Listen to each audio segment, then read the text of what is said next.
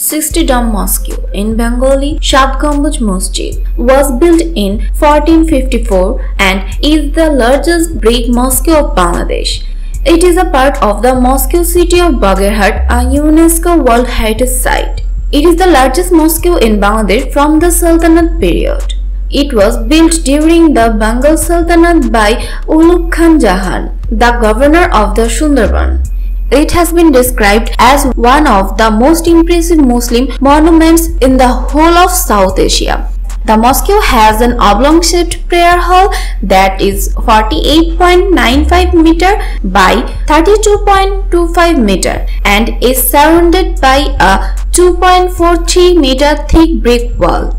The roof is surrounded by 60 freestanding pillars, 55 stone and 5 brick pillars.